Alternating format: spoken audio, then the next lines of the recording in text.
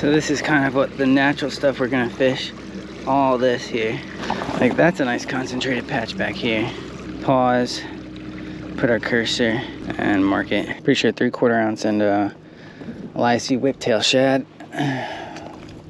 Some Procure Menhaden scent. Oh, somebody's on it. Now I think it's just filled with weeds. Or a small fluke. Dude, what is wrong with him? He's cut. Oh my goodness. Maybe a bluefish or a bass or something tried to get him. I've never seen a wound like that on a fluke.